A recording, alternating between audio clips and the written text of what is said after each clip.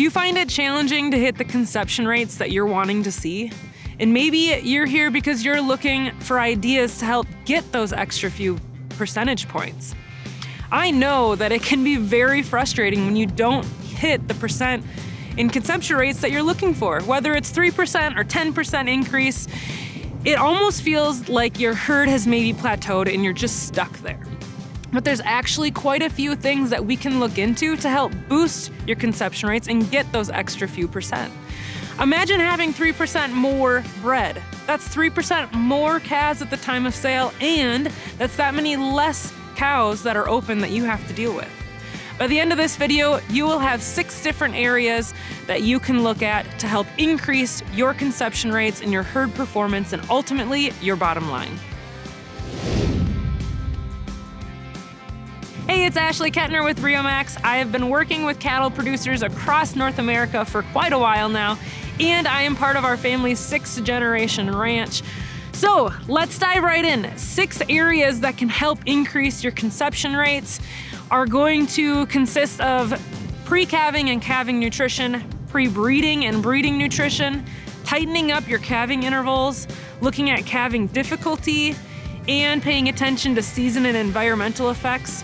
Last but absolutely not least, looking at bull testing and bull to cow ratio. These are all very, very important topics to be pinpointing into to help set yourself and your ranch up for the best success this breeding season.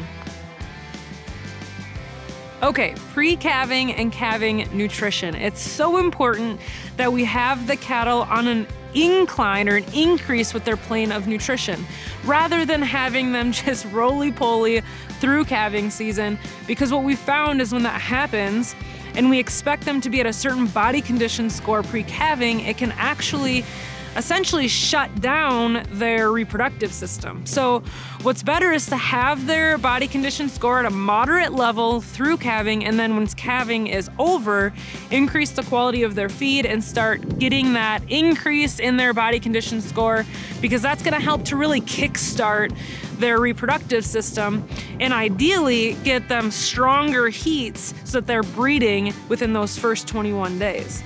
Now, part of this is also having a very high quality supplement program. Something that's gonna have very highly available trace minerals, key trace minerals, to make sure that those are getting through the rumen and to the bloodstream so that they can do what they're supposed to do, along with having the ultimate digestion pack, something with many, many components to really help activate and get those good bugs going. Now, this is so important because this is going to help the cows get any kind of inflammation handled or just get everything up to par pre-breeding. When this is happening after calving, it's gonna help that cow recover from calving faster, which is gonna get her to be able to breed faster and then help to tighten up your calving window as well. Pre-breeding and breeding nutrition. So it is so important to continue offering a high quality supplement from calving to pre-breeding all the way through breeding, because this is going to help allow and make sure that your cow's nutrition plan is met, her requirements are met, and she is ready to accept the semen when the bull comes around to do his job. Because remember, if she's got any inflammations or anything going on at all internally that we can't see, Mother Nature tells her, you've got to put your reproductive system or your ability to breed on the back burner until you fix yourself. So we need to make sure that we are working with those animals and staying ahead of the game, so to speak, to help make sure that she is ready to go when her time comes. Tightening up your calving interval. So if you've got a long calving season in practice at your ranch, that can run into some difficulties when it comes to trying to increase your conception rates, because the matter of fact is, if it's a long calving season, the odds are there might be cows that haven't even calved yet when it's time to breed again, or definitely not a chance to go into heat before breeding starts. And if that's the case, that can absolutely be detrimental to getting the cows bred and bred timely, and it may just stretch out your calving season even longer, or you lose out on the opportunity of getting more cows bred, which has a hard impact when it comes to your bottom line. Calving difficulties. Now, if you have cows that have difficult time during calving, we're not just risking the chance of losing that calf, we're interfering with how that cow is going to perform too. If she has difficulties during calving, this is going to prolong her time to recover, which means we're reducing the chance of her getting bred in the first cycle and reducing our overall conception rates as well. Now, although genetics are very important and play a big role in calving difficulties, so does nutrition. Nutrition is very critical during this time to help make calving easier and help that cow recover from calving way sooner to get into those heat cycles way sooner. Season and environmental effects. So according to Iowa Beef Center, some of the effects, the environmental effects on conception rates aren't actually directly relating to fertilization rates, but more so relating to embryonic mortality. So no matter where you're at, if you're experiencing extreme weather, whether it's hot or cold, that can have a negative impact on both the cows and the bulls. Okay, lastly, let's talk about bull testing and bull to cow ratio. So this is very important because I think so many of us ranchers put way too much trust in our bulls than maybe we should. I think sometimes we've got a herd of bulls that are just outperformers last year and we really expect that of them this year, right? But so much can change in a year, so I absolutely encourage you to make sure that you're still testing your bulls so you know if something did happen over the last year and you're prepared before breeding season.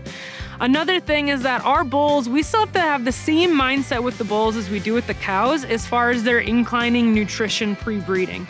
Because if they have any inflammations or anything going on internally, we need to help make sure that we conquer that, help them overcome it, and we help to make sure that we're getting their requirements met. So when we're talking about their nutrition though, offering a high quality supplement pre-breeding is very, very important. Often I hear ranchers talking about putting their supplement out only 2 to 3 weeks pre-breeding, but bull's semen quality is actually determined 60 days before he actually uses the semen. So in that case, we need to be actually looking at least, at the very least, 90 days pre-breeding to make sure that we're offering that high quality supplement to help him get on the up and up, get his requirements met so that he is ready to go and to do his job and to do his job well. Now, the other thing to keep in mind with the bulls is the bull to cow ratio. Every genetic's a little bit different, but it's super important to make sure that we're not asking them to do way more than what they're actually capable of. If we are paying attention and being mindful of what our breed's bull to cow ratio should be and staying within those parameters, we'll have a much better success at increasing those conception rates. I hope you guys have a good understanding of these areas of impactors when it comes to increasing your conception rates and tightening up your breeding window. If you're interested in learning more about a high quality supplement that can help you achieve these goals and increasing your conception rates, then I encourage you to click the link in the description. That will take you right to the Riomax science page so that you can learn more about the Riomax technology. Now, if you have any questions whatsoever, please pick up the phone and give us a call because we'd be happy to help in any way that we can. I want to say thank you for watching, you guys, and if you found value to this video, please hit the like button. If you have not subscribed yet, please hit subscribe. It would mean the world to us, and that way you can stay up to date with the content that we're posting on this channel. You guys have a great day.